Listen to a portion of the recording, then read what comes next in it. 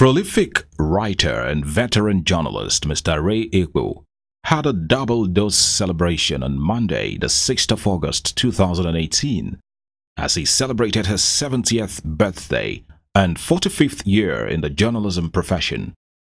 The event, which took place on the 6th of August at the Ajip Recital Hall, Merson Center, Nikon, Lagos, featured a lecture and a colloquium tagged Nigeria, the Leadership Question. Mr. Ray Ekpu has over the years built a name for himself in the field of journalism. Described as a prose craftsman, Mr. Ray Ekpu's consistency and integrity in speaking and writing the truth to authorities has earned him so many accolades. Born on the 6th of August 1948 into the family of Chief Amos Ekpu and Mrs. Abigail Amos Ekpu in Ukanafon local government area of Akwa Ibom State, Mr. Ray Ekpu attended 2 primary schools in the local government area before heading to Ibibi State College, Ikorekbene, for his secondary school education. He proceeded to the University of Lagos to study mass communication, where he graduated with a second-class upper division. Mr. Ekpu cut his journalism teeth at the Nigerian Chronicle, where he did his vacation job in 1977, where he became an editor. 3 years later, he headed to Lagos and took the chair at the Daily Times as the editor of the Sunday Times, Africa's best-selling newspaper at that time, after which he moved to become an editor of the Business Times. Later, he became chairman of the editorial board of the Concord Group of newspaper, where he worked with the likes of Dele Giwa and Mr. Yakubu Muhammad. The 3 of them, alongside Mr. Dan Agbese, co-founded the path-breaking news magazine, Newswatch, in 1984. He is happily married to Uyai Ekpu, and they are blessed with 3 successful children. The event, which was moderated by award-winning multilingual broadcaster Prince Bisil Atilo, the chairman and CEO Biscon Communications, had in attendance Professor Bolaji Akinyemi, a professor of political science, former director of the Nigerian Institute of International Affairs, and former Minister of External Affairs. Mr. Sam Amuka, founder, Vanguard newspaper. Mr. Dan Agbese, Executive Director, May 5 Media, former Deputy Governor of the Central Bank of Nigeria. Secretary to the Government of Akwa Ibom State, Mr. Emmanuel Ekuwem, former Governor of Akwa Ibom State, Obong Victor Atta, former Governor of Ogun State, Chief Olusegun Shoba, among many other important personalities. The event kicked off with the chairman's opening remarks, Professor Bolaji Akinyemi. In his remarks, he congratulated the celebrant, Mr. Ray Ekpu, for the double-dose celebration, his 70th birthday anniversary, and 45 years of practicing journalism. Professor Bolaji Akinyemi, given his take on leadership, said, "It is the job of the media to educate and inform the public on happenings in the society. But sadly," he said, "the media has failed in that aspect, as most of them have sold their consciences for personal benefits." He challenged the media to practice true journalism by verifying information and providing facts before any information is disseminated. He urged them to help the public understand the true state of the nation, guard their consciences, and perform their duty in fairness and utmost integrity. You have to be in possession of facts before you interpret the facts for us. Because if you don't, we are going to end up with a confused nation. And if we have a confused nation, we are in trouble. And so if there's one thing I'm just going to say as chairman is to appeal to the media. I can't see who else is going to have the role to do this. And I'm not saying this in order to please you, because if I want to please you, you know, I'm a diplomat. I know what to say if I want to please you. I'm challenging you. I'm challenging you to help all of us want to understand what is going on. Don't sell your soul in the process of doing this. The guest lecturer, Dr. Chidi Amuta, a writer, public intellectual, author, and columnist who has worked with the Guardian editorial board, the Platform magazine, the Daily Times, and the Post Express newspaper, was unavoidably absent. He was represented by Mr. Dan Agbese, Executive Director, May 5 Media. In the paper written by Dr. Chidi Amuta, titled Leadership and the Burden, he spoke without mincing words on the true state of the nation and suggested ideas on how the decadence in the country's political and electoral body can be curbed. Dr. Chidi Amuta in his analysis said the history of Nigeria was not built on a common vision. He said we had and still have the problem of ethnic disparity, which has caused us major afflictions. In his words, he said leadership can kill or save a nation. We need consistency and purposeful leadership to steer the country on the right path.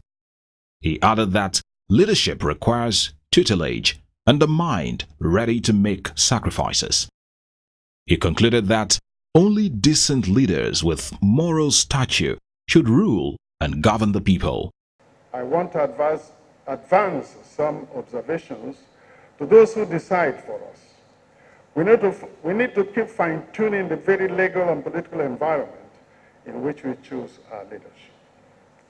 A, the use of affidavits and sworn instruments to prove the age and educational qualifications of seekers of high public office should be banned by law. Those who cannot remember when they were born or what schools they attended and certificates obtained have no business in leading anybody. B, the concept of zoning or rotation on geopolitical basis of the presidency and other key political offices by political parties should be outlawed.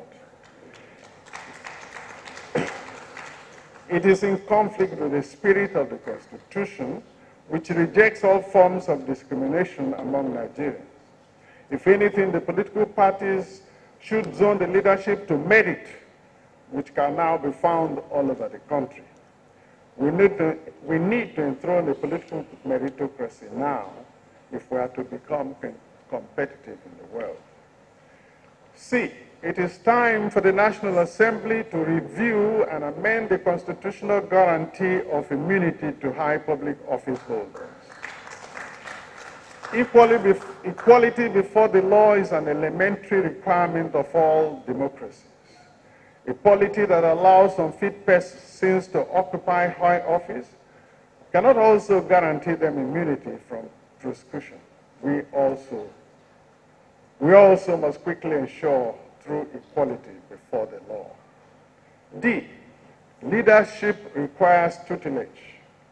We should resurrect the defunct Center for Democratic Studies to continuously train and orientate elected public officials on the rudiments of democratic governance. The discussions later began, which was titled Nigeria, the Leadership Question. The panel of discussants was made up of Ms. Yemi Adamolekun, Executive Director, Enough is Enough Nigeria, Mr. Debo Adeshina, former editor, The Guardian, Mr. Sam Omashe, Chairman, Editorial Board of The Nation newspaper.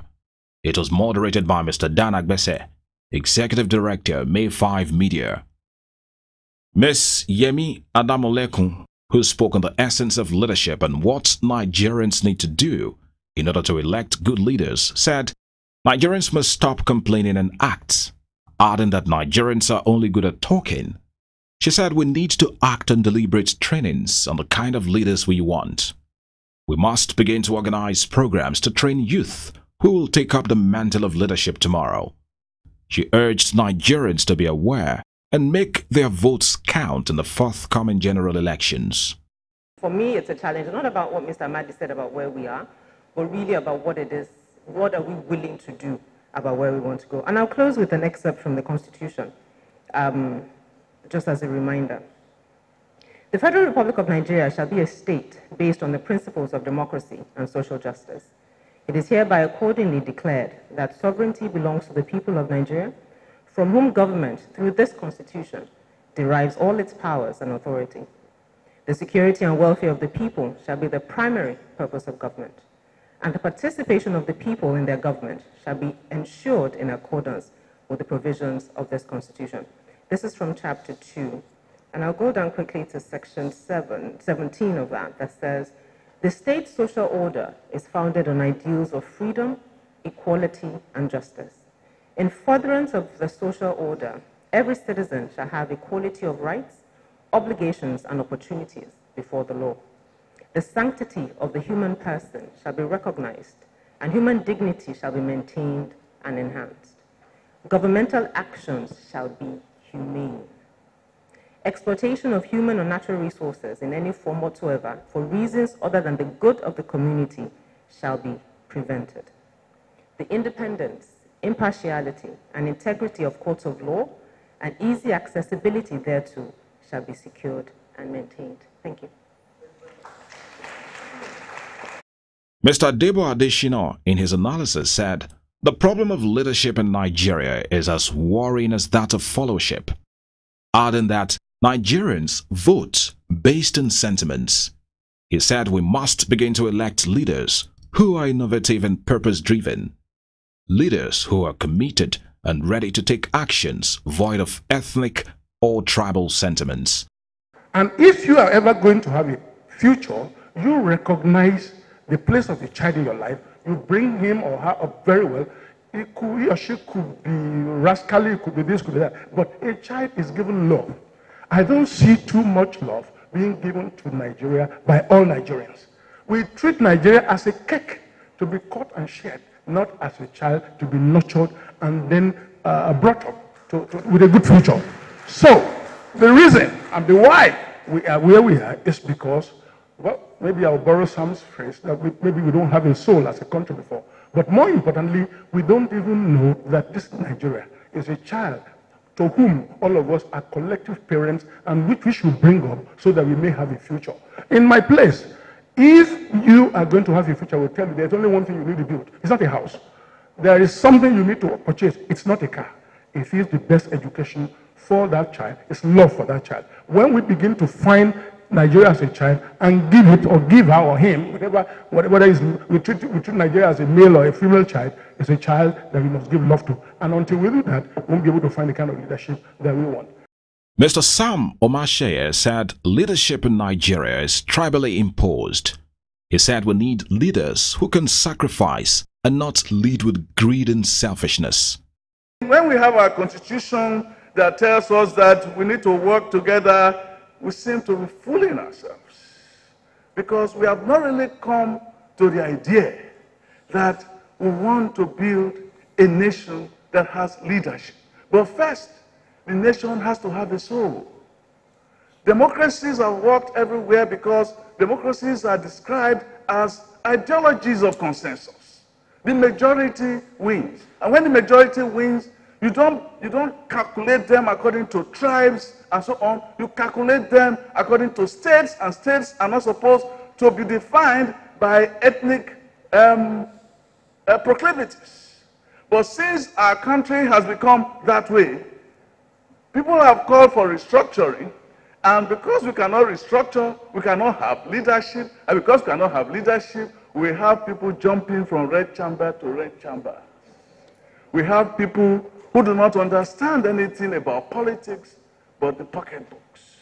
So let us not kid ourselves. We are not there yet. We are not even close. We are not even peeping because the horizon is so clouded. We have not even started to talk about what the real meaning of leadership is. When Achebe said the problem of Nigeria is simply and squarely a problem of leadership, in his book, The Trouble of Nigeria, I have a problem with that because he was oversimplifying the question of leadership in Nigeria. Because we never really had a soul in Nigeria, so we keep looking for heroes. And I end with the play by Galileo, when somebody said, happy is a land that needs a hero. He said, no, unhappy is a land that needs a hero. Thank you. Secretary to the government of Akwa Ibom State, Mr. Emmanuel Ekpu, said leadership should be viewed in all spheres and not political offices alone. He added that Nigeria is going through a deteriorating succession of leadership, which is quite sad. He therefore challenged Nigerians as well as electoral office holders to do the needful and elect people based on merit. This country is undergoing a cumulatively deteriorating levels of mediocrity in leadership. And until we fix it, and therefore it is top down and bottom up. Ladies and gentlemen, what we have to do then is this.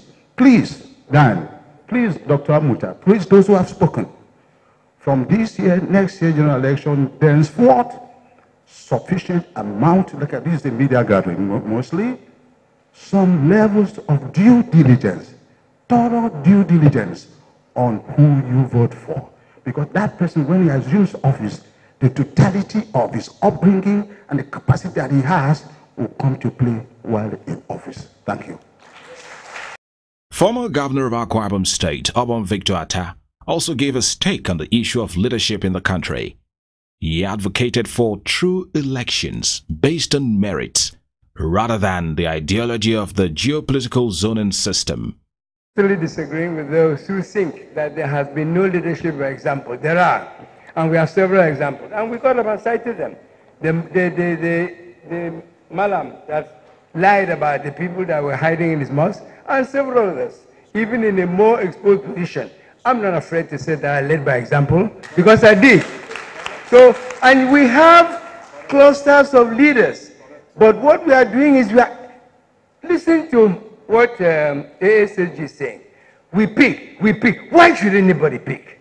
Why do we have elections? So we have, and I listened to all the points you made. A, B, C, D. I didn't hear anything about the electoral process. So long as we do not hand over to the people the right to choose, and we are allowing these leaders, when they get, today I read in the paper that my governor is being disgraced out of office because he was insubordinate to his predecessor, because his predecessor picked him. For goodness sake, we want elections in this country, otherwise we will not make progress. Thank you. The event also featured goodwill messages by friends and associates of Mr. Ray Ekpu, as well as people whose lives he has touched in one way or the other. Mr. Kingsley Moghalu, former Deputy Governor of the Central Bank of Nigeria, in his goodwill message, thanked Mr. Ray Ekpu for his immense contributions to the success of his career, adding that he will forever be grateful for the role he played in shaping him into the man that he is today. He wished him many more wonderful years on earth and prayed for more of God's abundant blessings in him. As I congratulate you on your 70th birthday, I want to thank you for your support for me in the early days of my professional career. And while I was in Newswatch did so many things for me. I learned how to write. I fancied myself a journalist, even though I was originally a lawyer. And of course, later on, have had several other incarnations. But this is a very emotional outing for me. And I'd just like to thank everyone. Dana Wese, Yakubu Mohammed, my bosses, the General, Sajia Kirinade, and every other person seated here. Ray, thank you very much and congratulations at 70. Thank you for the role you played in shaping me, and to Professor, the same thing. And I just want to wish everyone well and to wish our country well. Thank you. Thank you. Chief Olusegun Oshoba, former Governor of Ogun State, in his remarks, congratulated Mr. Ray Ekpu as he joins the League of Septuagenarians. Speaking on Nigeria's leadership question, Chief Olusegun Oshoba said his hope for Nigeria is unshaken. He also urged Nigerians to stop the nonchalant attitude towards elections and voting. He challenged everyone to go out and vote on days of elections and work towards taking the country to greater heights. Our governor of Akwa Ibom has spoken that our leadership, in 1999, I can tell you, the level of governors who are elected then through open ballot system. Herr Obasanjo heavy. If you didn't hold Obasanjo, you would have gone AYR from 1999 to 2003. And there was no difference between AD and PDP. We AD were the firebrand at Council of State, and he would support us PDP. And we never discriminated. So there have been leadership. I have hope for this country, and if all of us here, and I blame all of you, on the day of election you sleep. You lead the market women, you lead the area boy to collect 5,000 naira, they collect 5,000 naira and sell their vote. If you stand at your polling booth, each of you, nobody will be able to sell votes at 5,000 and get away with it. Thank you. More goodwill messages poured in from the representative of the Niger Delta Development Commission.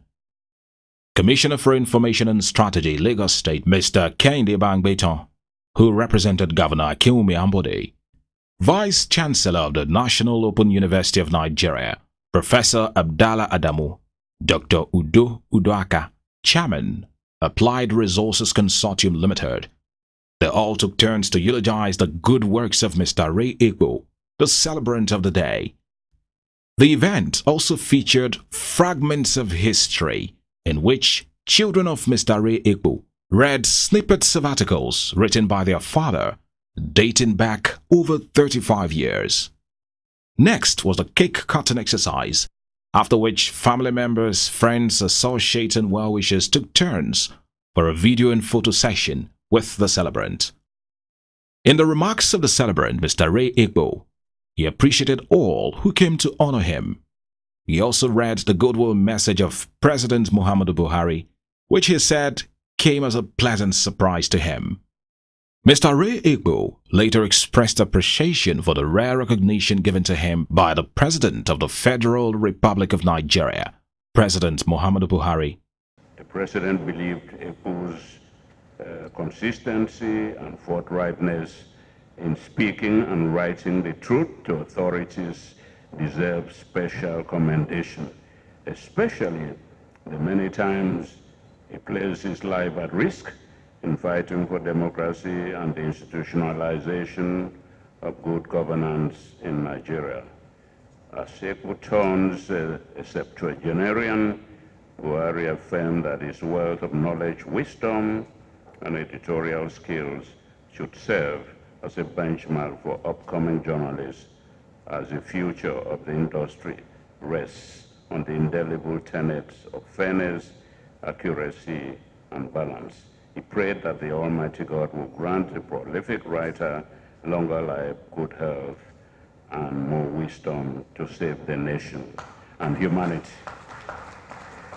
I said unlikely source because I wasn't too sure that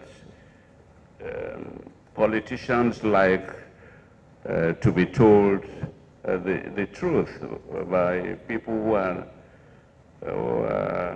considered to be rebels or activists. And I got this from the president. I want to thank him immensely. It means I don't know too much about Nigerian politicians, that they can be different sometimes. So I'm truly grateful to the president for remembering a small man like me in the midst of all the serious issues that he has to contend with. So I hope that this message of gratitude will be conveyed to His Excellency the President. Later on, there was a presentation session where plaques were presented to exceptional journalists who have drawn indelible marks in the profession. In the vote of thanks by Mr. Anthony Mbakwe, son-in-law of Mr. Ray Ekpu, he appreciated all for gracing the occasion. He also spoke highly of the celebrant, his father-in-law, whom he described as a man who has achieved great success in his duty to the nation. He prayed God to grant all journey mercies back to their various destinations. The ladies and gentlemen of the press, thank you very much. Family members, friends, the children of Mr. Ray Ekpu, led by Mrs. Edure Mbakwe, Edikan, Mfoniso, Alex, thank you very much. Last but not least, to the one who has stayed by Mr. Ray Ekpu's side through thick and thin, through all the detentions, through all the attacks, through all the persecutions, my mamito, Mrs. Oyai Ray Ekpu. Thank you very much, Mommy. As I close out, I say thank you again. And on behalf of Ray Ekpu and his family, please accept our best wishes and prayers for Johnny Mercies. Thank you very much. From Biscon Communications, we congratulate a Donny of journalism, Mr. Ray Ekpu, on his 70th birthday anniversary and his 45 glorious years of service in journalism. We wish him more milestone achievements